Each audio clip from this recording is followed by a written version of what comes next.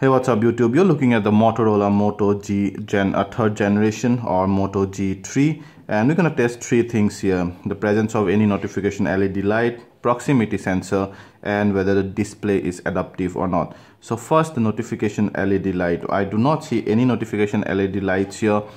So we have the power bank.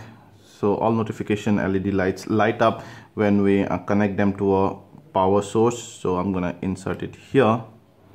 And you can see immediately the phone started charging, but there is no LED light to show us any notification. We also did not see any notification whenever a mail came or something. It shows us on the lock screen, or it shows us in the notification bar here, but no LED light. So I suppose the Moto G3 does not have a notification LED light. If you found otherwise, then please let us know.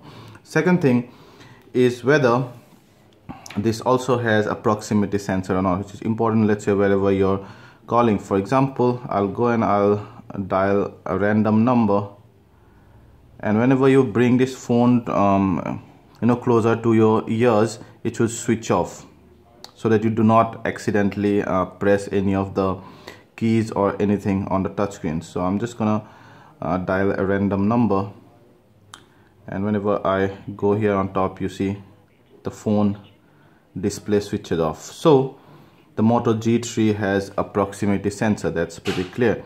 Third and last thing we'll see is whether the display is adaptive or not. So when we go to settings here, we go to display, you can see it says adaptive display on. So then